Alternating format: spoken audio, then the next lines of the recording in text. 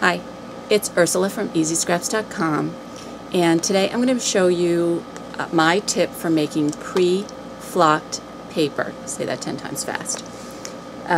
Here it is, and we're going to be using Jar O Flock and some glue. I'm going to be using gel medium, just the soft gel by Golden, but you can use regular, even Elmer's glue.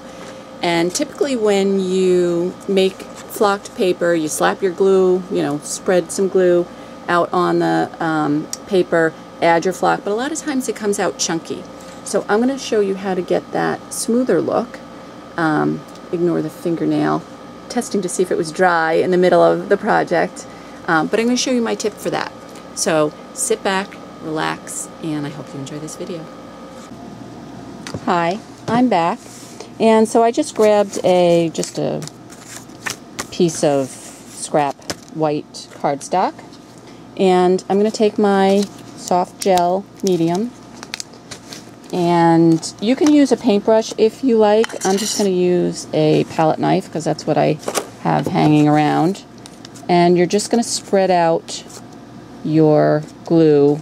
You want to try and get somewhat smooth, because you want this, that's the whole point of this video, is we're trying to make a smooth piece of paper. Okay, that's pretty good. Then here's the trick. A sifter. Those of you who know me know I am not the best cook, and so I don't do a lot of cooking, and so I actually don't use my sifter very often, so I snagged it for craft projects, and it works great with the flock. So you're basically just gonna dump your flock in the sifter and then sift over your paper, and it just gives a nice, more even, smoother coverage. And you're just going to keep doing that until you cover your glued area. Sometimes if you bang it, you don't have to keep adding more. And that's all there is to it. And then you're just going to let it dry, and you'll end up with a much smoother flocked paper. Thanks for joining me, and I hope you enjoyed this video. We'll see you next time.